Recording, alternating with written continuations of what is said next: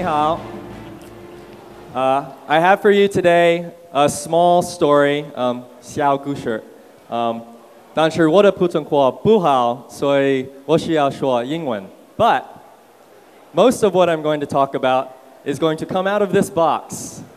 They are prototypes from many years, over the past 10 years, culminating in some of the new work that myself and a couple other folks around the world are working on. Going to be talking about two companies. These companies may not seem related at first, but I assure you they are. One is Looking Glass, and Looking Glass is developing a new art medium, sort of a new art form. And Looking Glass is a spin-out company from Haddock Invention, an invention workshop that I've run for the past 8 years. Haddock is really, it's just 5 people, and we're in a small workshop in a little industrial area of Hong Kong. And we can do big things even with a small group of people because we work with other small groups around the world. So that we have 4 partner labs that we work with in New York, the Philippines, occasionally Guatemala, in Shenzhen, and in Paris. And what we work on in these labs, collaborating a lot like how bands might collaborate to do a new record, but with technology, but for technology, is we work on, actually it's, we don't work on cleaning tech.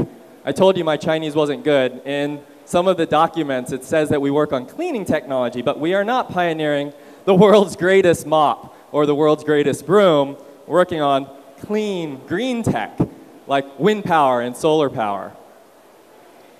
And over the past 8 years of doing this work, being part of this big invention network, I've learned that invention isn't a single event in time. It's not a single event that occurs in one place. Invention is actually a lot more like a weather system, where ideas float across space and time, a lot like the weather. You don't know when something that has been picked up from the ocean somewhere in the Philippines is going to then deliver a new idea in a new team somewhere across the world 5 or 10 years later in a completely different field than maybe that original idea started from. And that's what the subject of my 10 minutes on this stage are. It's to convince you with a narrative. It's sort of, I'm making this more linear than it really is. There's a narrative fallacy that goes on in people's brains, but I'm going to try to organize everything that's happened over the last 8 years into connections between 5 different inventions. And the first invention starts with trying to eliminate the packaging peanut. The packaging peanut is something that is a universal irritation. When you open up a little box that you get in the mail for Christmas time and you pull it out, all this styrofoam goes all over your living room. Nobody likes it. The environment doesn't like it. The people who are packing the package sure don't like it because they have to store gigantic amounts of styrofoam packaging peanuts. And 8 years ago, myself, a couple other people, and a design lab in Greenwich Village in New York, we collaborated to come up with a solution. And the solution is called Wonderfill. Basically what it does, I've got a little sample here. It's just a simple bag. But what this bag does is it takes technology from big companies like Amazon.com, where you can have a really, really friendly to the customer and to the environment packaging solution that's mostly air. And it takes that technology, which usually costs $3,000, $4,000, $5,000, $10,000 to inflate and seal plastic bags for packaging, and it reduces the cost by 10 or 20 times by building in a new type of inflatable system where we have a valve built into this simple plastic bag. So instead of requiring a complex machine, we have a very inexpensive fan that just blows at the general direction of this bag, and I'm going to blow at it to show you. So now the air is trapped inside, and you can actually stick a straw in it and release the air. when you receive the package so you can save it and reuse it, I'll pass a couple of these around so you can also trap your air and give it back to me. And then something unexpected happened. And the unexpected thing was jumping from the green packaging field into the water disinfection field. So I was talking with some folks that run an organization called Sondek in Switzerland. And Sondek had pioneered this amazing, beautiful, beautifully simple technology and science of solar water disinfection. And the way it works is when you have biologically contaminated water, using the SODA system, which this group Sondek pioneered, you can put the biologically contaminated water into any 2-liter bottle or 1-liter bottle. And then you set it on the roof for 1 to 2 days. During those 1 to 2 days, the water in the bottle gets hit by lots of UV light, just like the UV light that would give you a sunburn. And the water also will spike to around 50 degrees Celsius, just by sitting on the roof, any roof. And those two things combined completely disinfect the water of biological contamination. But there is a problem. 3 million people in the world use this system to get their clean water. It's maybe even more now. Why isn't it 20 million or 30 million people? It's so simple. And part of the problem is getting these bottles from urban areas into rural areas where a lot of the need is for clean water is expensive. Even if the empty bottle itself is free, the shipping of the bottles over the worst infrastructure in the world in developing countries is not free. So that free bottle maybe ends up costing 50 cents or $1 when it reaches its final destination. So I was talking to Sondek about how we could possibly make a bag that was very inexpensive to produce, made of one material, so it would be easy to reprocess after its lifetime, and went back to this work, where we actually had developed this valve that held air in a bag. And so then we made this. This is a bag that holds water instead of air. So it's all made of one type of material, can be made on the same machine that would package mangoes. Water pours in, and this is sort of the magic-y part of the show, and then it stays in. Thank you, thank you. And then you can get it out too. It's not trapped in there forever. So you just pop out this little nozzle, and then you can pour it out. This ended up being more inexpensive than adding hard plastic parts to this product. So that's in pilot in a number of places around the world. And then something else unexpected happened. Invention 3. I actually remember this very, very well. I was sitting in the middle of Haiti, in the middle of a very unusual bamboo forest and bamboo community. Actually, it was a partnership between Haiti and Taiwan. And while I was sitting there and we were piloting some of these solar water disinfection bags, it was very hot and the electricity was out, of course. And I was looking outside and I was reviewing the day and the last few weeks in my mind and what we had been talking about with everyone in the community. And a recurring theme was that clean water is awesome. We also want to develop new small energy systems. And at the time, it was very hard to make small solar on demand in a particular country. There's only a few countries that do solar processing now. So turned to wind power, and I was thinking about, can we scale down a turbine? It turns out that doesn't work. It's very inefficient. And I was looking outside my window while I was thinking about it, and I saw the Haitian flag flapping in the wind.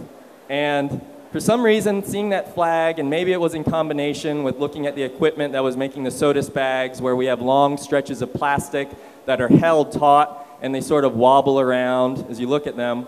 Maybe these things combined to yield the world's first non-turbine wind harvester. So this doesn't use a rotating turbine blade. This uses a piece of material. It could be a piece of plastic or a piece of kite material, a piece of fabric.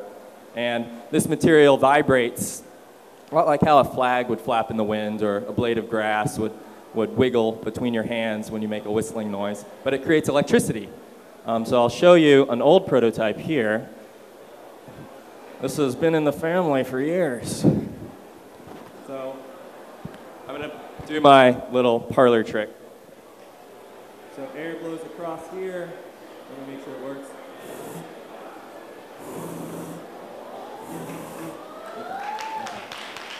You can pass this around to take a look at it. It's an heirloom now. And there's been hundreds of, yeah, I've practiced that for years.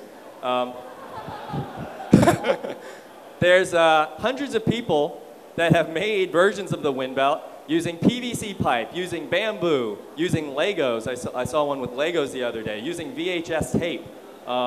Mostly for education, but some for making little amounts of power.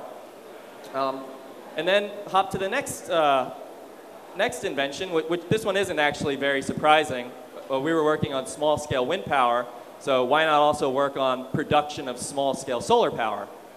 So that's what myself and good friend Alex and his lab collaborated on for a project called the Solar Pocket Factory. We launched this on Kickstarter. It was successful.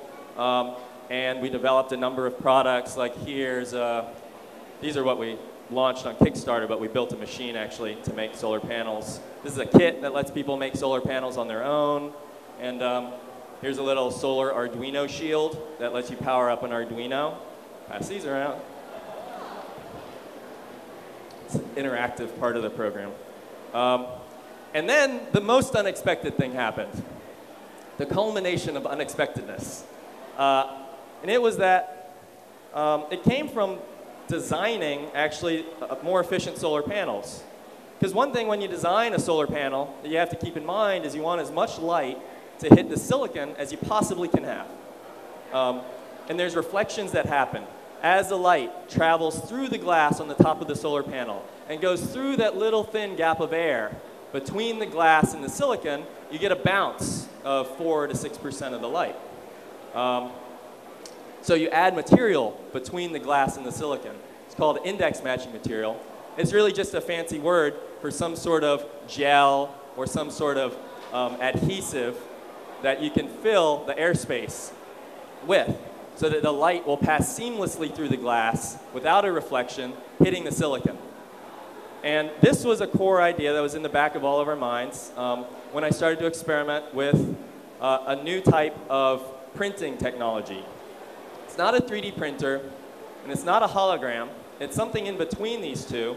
And I don't know why I started working on this. I think it's probably because all of my friends, like Zach, were working on awesome 3D printers, and I was stuck making solar panels. But it led to this. And I can't really show you well on stage, so I'll show you a little video. Everything you see here is based on 3D models that other people have designed, and some of the folks in the lab have designed. There's nothing in this box. There's no object inside, and it's not a hologram. These are actually all made with a simple process using a 2D printer to make 3D renderings. So we can take artwork, even crazy artwork like this that a friend put together, and pull it off of the computer and get it into the real world for prints that maybe 3D object printing can't do, like scenes.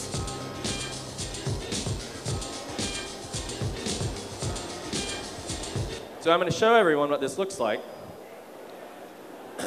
So one of the challenges is this process is you take a 3D model, and you can talk more at my booth back there afterwards, but you take a 3D model and then you slice it with some software, just like a CAT scan or an MRI.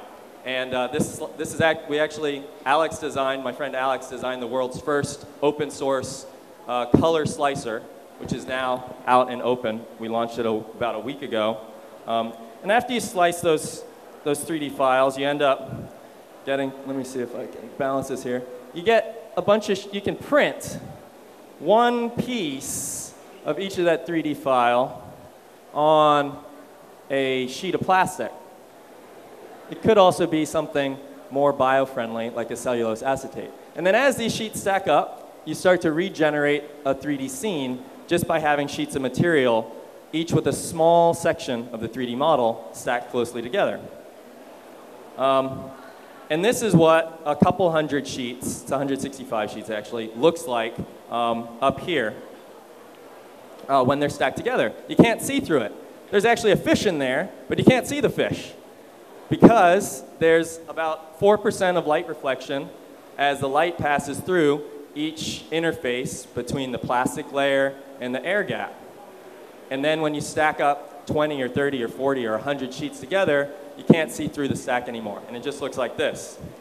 So, looked around the lab, and all the friends we've been working with over the years, and saw all these index matching materials. So we took one of the index matching materials and pumped it into this box. I'm making this a little more simple than it actually was. Pumped it into this box, and then that's what results. That was actually hidden inside there, and produces this fish, which a guy in our lab, Alvin, just drew. There's actually nothing inside. It's just a sort of an illusion. I'll pass these around too. Using a 2D printer to make 3D renderings. Here's another one. This is on Lego, guys. These two are our first prints, also archival. And here's a shark. This is a tribute to Damien Hirst. Okay. So the big lesson for me has been that all of these unrelated fields are actually tied together by little wisps of connections of ideas and by people. And you know, it went from a green packaging solution to a solar water disinfection solution to a non-turbine wind harvester, to solar panels, to volumetric printing service, which I believe will be one of the world's new art mediums. And this whole big weather system of ideas that I've just been one small part of has been powered by non-specialists. It's been entirely powered by amateurs. None of these, nobody on the team knew anything about any of these fields. And I think that's why these are creative solutions that other people hadn't done before. Everyone ends up being an inventor, and that's what I'd like to leave you with. 咱们是发明家。Thank you, Shawn.